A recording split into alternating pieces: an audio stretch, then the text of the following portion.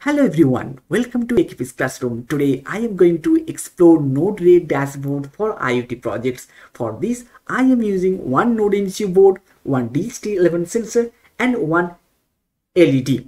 Here in this diagram, the sensor node represents DHT22, but I am using DHT11. So let's connect all the components together. In DHT11, we have three pins. The ground pin connected with the ground of Node MCU. Next, the data pin connected with the D1 of Node MCU. Next, the VCC connected with the 3-volt pin of Node MCU. Next, the LED. So, connect the ground of Node MCU with the LED negative and the positive pin of LED connected with the D2 of Node MCU. So, this is the simple circuit configuration for this project. So, first, let's install the Node-RED dashboard. For that, right-hand menu, manage palette and install dashboard. In my system, it's already installed, so that's why I don't have to install it again. Fine. Now let's explore all the nodes available in Node-RED dashboard.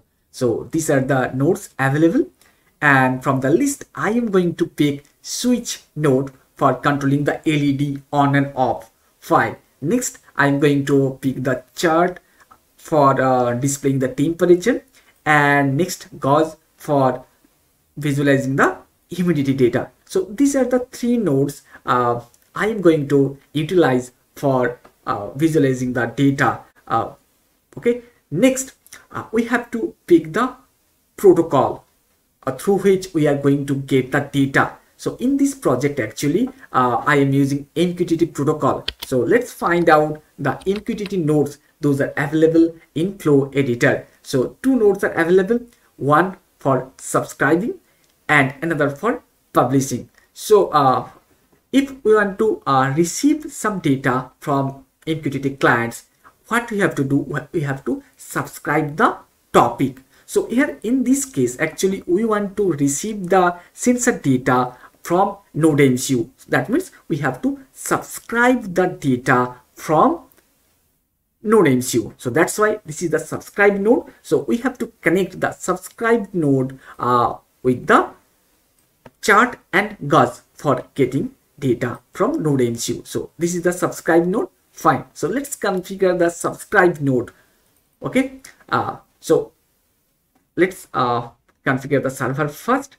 And here we have to put the server IP. In my system, I am running the Mosquito MQTT server locally, so that's why the IP address is 127.0.0.1 and port address 1883. So if you are using any public MQTT server, you can use that specific URL or the IP on which the server is running. So this is the server configuration. Next, we have to put the topic on which the client is publishing the data. So here for temperature, actually the topic is temperature, and for humidity we are going to put the topic humidity. So this is the topic for getting the for subscribing the temperature data from Node MCU. So this all done. So let's put the name as temp.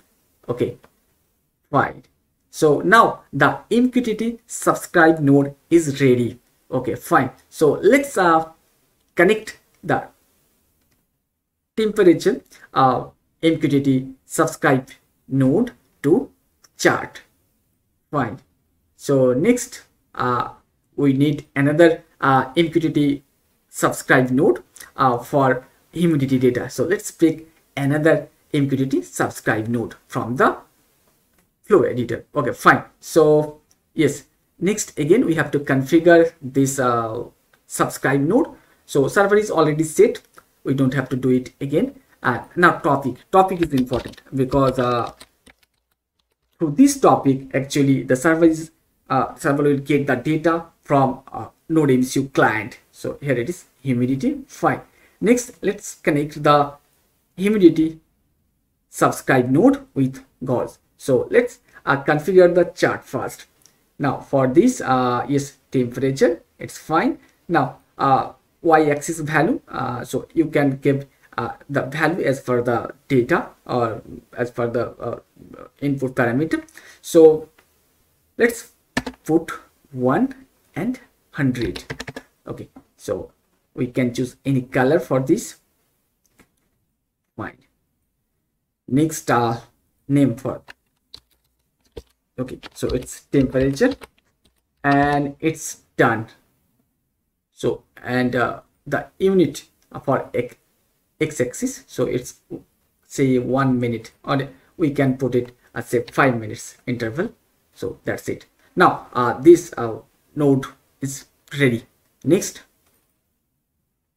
again we are going to give the max value 100 for humidity, and let's put some value in name for display purpose. Okay, now both the nodes are ready, temperature and humidity, both are ready.